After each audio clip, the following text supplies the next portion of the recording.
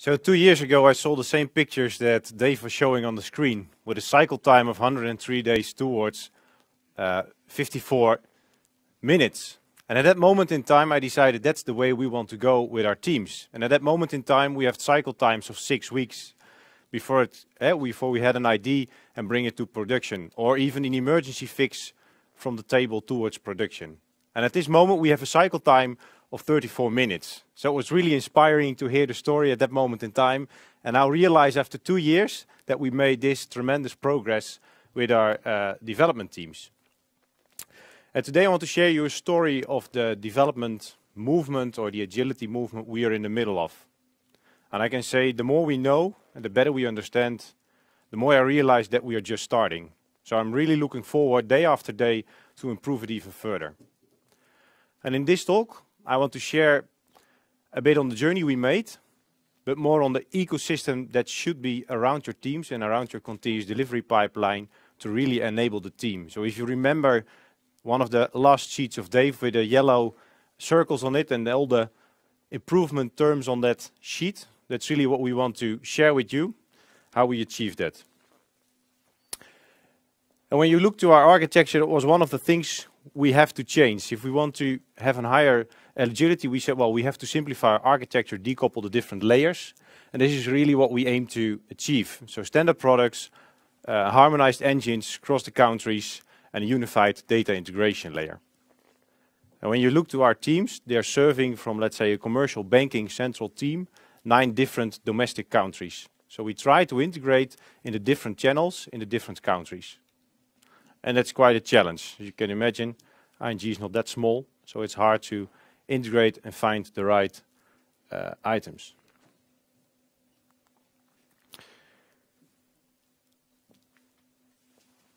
And when I think about continuous delivery, in my opinion, it's not only about continuous delivery. I think we should put the words continuous delivery of value behind it. And when you speak about continuous delivery of value, it's not about IT, it's not about the teams, it's not about the systems, but it's about the whole ecosystem around it. And it's really about challenging your teams, challenging the whole system you're working in, ING, or another big bank or insurance company, to improve further and further. And that's what we try to achieve. So we set up a continuous delivery pipeline, for sure, because it helps us to get better control, but it's also about the whole system around it. And everything, it's the delivery of value, and everything else is just supporting this journey. And then we decided in the management team, so the MT I'm participating in, we decided at the moment in time, we stop with reports and we stop with long-term planning sessions and plans. And we really stopped it. But then we said, well, we should set up something different.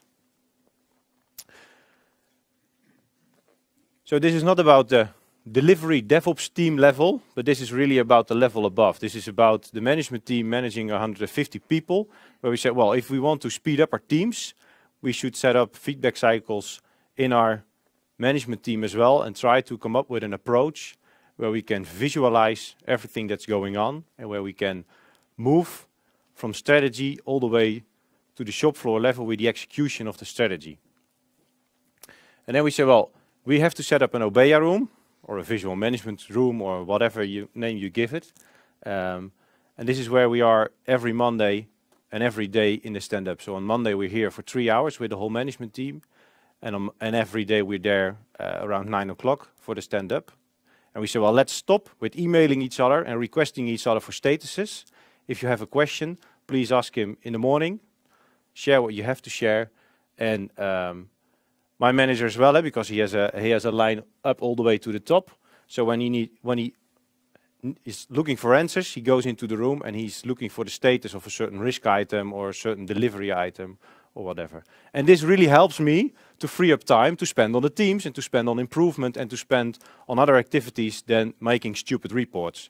So one of my lessons is, please stop with reporting, always creating plans, try to look for a good visual room to set it up. And it really requires discipline to work this way. Yeah? So it also requires discipline from the management team. And then the second layer where we said, well, please stop with reporting, is the team level. Yeah? So it's the second layer where we said, well, try to set up visual management and stuff like that. And I think you're all familiar with this. A lot of teams who started the agile journey, first they put some whiteboards in the corridor and put all the stickies there and work with it. And what I see within ING is that a lot of teams say, well, no, we don't need the visual management. We use Jira, or we use another system, and we put all the user stories in the system, and it's fine, and we do a stand-up with a digital system. And for me, this is very powerful to have the team boards on the floor, because when I came in the morning, or when I look to the boards, I really see the status of the teams. It's really saying me, are they in control or are they out of control? And this is one of the boards of the teams. They're almost in the middle of the sprint. And this is the board. So when I look to the board, I say, well, this team is out of control. And there's another team board which is fully in control, exactly telling me the status of the risk items, of the delivery of the incidents, of the patches and stuff like that. So the team board is really selling a story. And for me, this is crucial, because in the stand-up, I try to attend in the stand-up every day at least. So today I have a problem because the teams are working and I'm here. But that's also the way for me to get grip on the team and see where they are, and if you have any questions, and they can raise questions and I try to answer them. So it's not about the continuous delivery as a tool, but this is really helping me to get feedback from the teams and feedback for the teams themselves. So this is really about the team level. And then there's a third level, and that's the application level. And with application monitoring, I think you're all familiar with the monitoring of infrastructure, CPU usage, and stuff like that. And we say, well, if we want to build in a feedback loop for the team, you can also think of other feedback cycles and other monitoring stuff. So the team was struggling with the stability of the continuous delivery pipeline. And at the moment in time, they decided, well, let's put monitoring on the continuous delivery pipeline, because it's a crucial line towards production. So if that line fails, well, we cannot push software, emergency patches, for example, towards production. So the team start building their own monitoring on top of the continuous delivery pipeline we have in place. And it's really helping them to see how stable the pipeline is, what versions are running in production, which builds are failing. And when they came in the morning, they see a red or a green result of the build of the night, for example. So it really helps them to speed up and to understand in a better way the continuous delivery pipeline they have. So it's another way of presenting monitoring. And then they said, well, we have some log files running as well. We don't receive incidents or real production issues from the users, but now and then there are errors in the application. So the customer is simply pressing F5 and then it's refreshing and the site is working again. But we said, well, if we want to improve it even further, we also have to look to these small disruptions in the application and improve it from there. And having this in place, the continuous delivery pipeline really helps us to, well, hey, if we discover something, we can fix it and bring it to production in 34 minutes again. So that's the value of having insight in what's going on.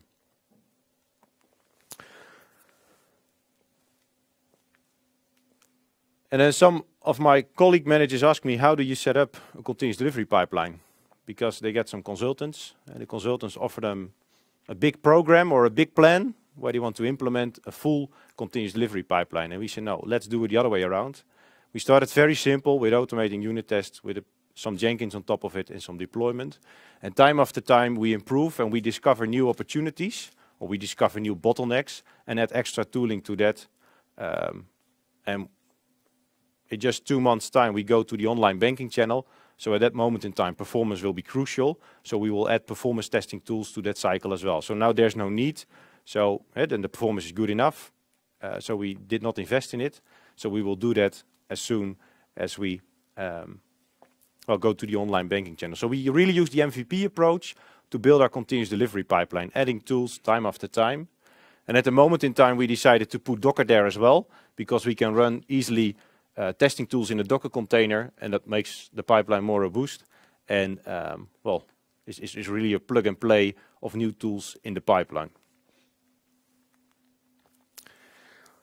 And what we use is XL Release to make this pipeline. And what I like of the XL Release product is really the visualization of the tasks and the activities that are in the pipeline. So when you try to build it very incrementally with an MVP approach, you can easily add new tasks and new activities towards the pipeline. So there are pipelines within ING that are not visible at all. There are no feedback loops, and I think it's very powerful to look for something that is representing the whole stack of tools that are connected to each other, and it gives, well, information about what's in there. So this is really the development we use, development test acceptance towards production. And there is somewhere a break over there just before we go to production, because I'm working in a bank. So they requested me to put on a button and say, yes, this is approved. Please go to production. From my point of view, there's no value in it, because I don't know what code is there, what the test results are. So I really trust the team, but there needs something in place to, well, to approve it. So it's a fully automated process.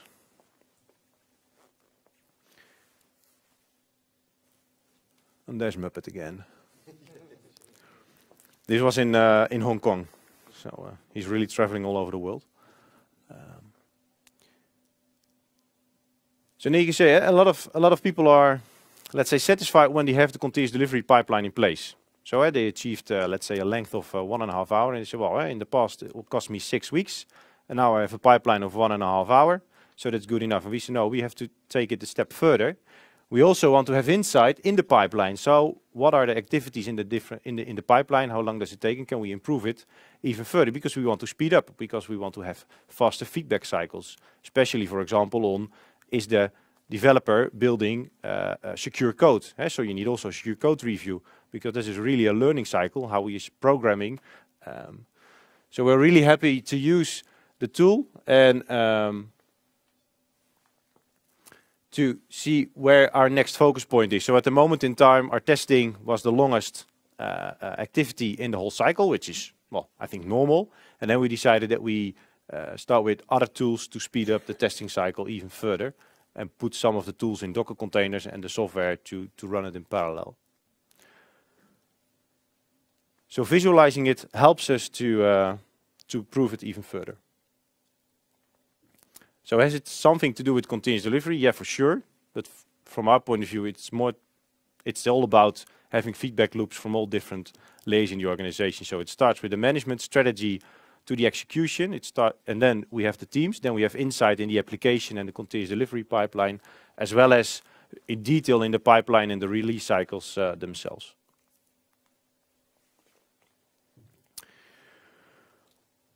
Well, these are my suggestions. For us, it's really hard to be there every Monday, 3 hours long, and every day in the management room. But if it's hard for us, it's also hard for the people there. And Dave just said, hey, if it hurts you, you have to do it more often. And what we recognize after doing it for almost, I think, well, almost a year, it really became a habit, and it became easily to do it. And it's quite normal now. And the teams know on Monday in the afternoon, I'm in the management room, and we're planning there, and we're setting up things. So, and one of the other things I really try to do, at least, and it's quite hard working within ING, is to be there on the floor at least for 2 hours per day to really answer the questions of the teams very quickly. Because they create the value. It's not me managing them. It's not me, well, being the chief of department. It's really them that create the value. So if you're not there to answer the questions, to solve the problems, well, they're waiting for you. And, well, the value delivery is waiting. And that's actually where it's all about. And I think what's also crucial is to observe what's going on. So I show you the team board, and the team is really struggling, and there are deeper problems behind it. And I think one of the problems for them, that they have such a bad visual management, is they miss a kind of a bigger goal from the product owner at this moment. So we're really working towards a new goal, and that is missing at the moment. So it's not helping them. So I try now to help the product owner to get a new goal in mind and steer the team towards that goal, to also improve the visual management because it helps the team. So very frequently ask how things are going, why things are going this way, and if you can improve them, and challenge them to improve them even further.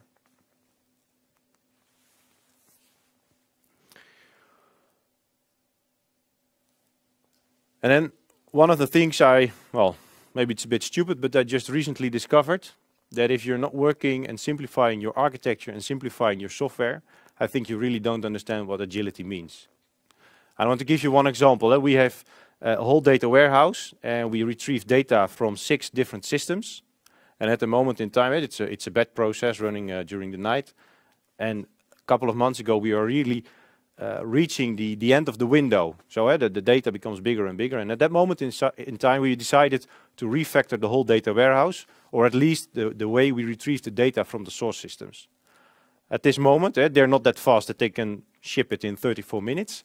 But at this moment, we discover that the new basic data request is 24 times faster than it was in the old situation. So that's, in my opinion, really what agility means. If you can refactor your code base, if you can get rid of certain tailor-made pieces on top of packages you receive from a supplier, then you're really speeding up the process. Our next steps, well, simplifying the landscape even further, trying to decouple them, and on the other side, trying to connect to the online channels. And for me, what's really crucial is the risk.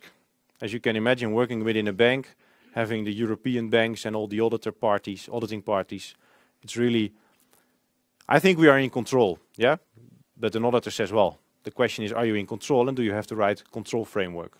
So for me, striving for continuous compliance is really the next goal. If we have a pipeline in place and we can say, well, this is really proven or certified, having all the evidence beneath it, that will really help us to speed up, because risks loss is costing me a lot of time.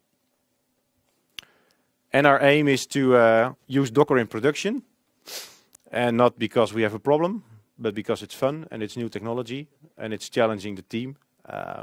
And we will be the 3rd one within ING, so we have some challenges there to solve.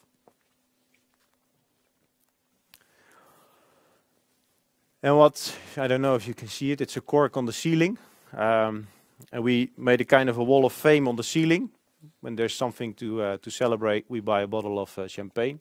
And we're just in a new location, and in the 3rd or the 4th day, we had champagne, so there was really the cork on the ceiling. And I think, well, that's a nice way of celebrating successes. So the aim is to have a lot of corks there in the next, well, few weeks, months, years.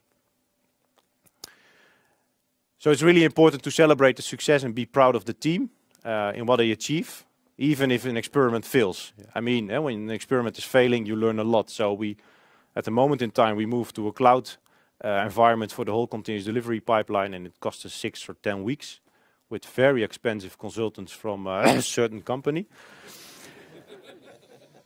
But that's not a problem, because we learned a lot. And at that moment in time, we learned that the cloud was not mature enough to move to for us. And now we're trying again. So we're 1 year further, and we're trying again to move to the cloud environment there.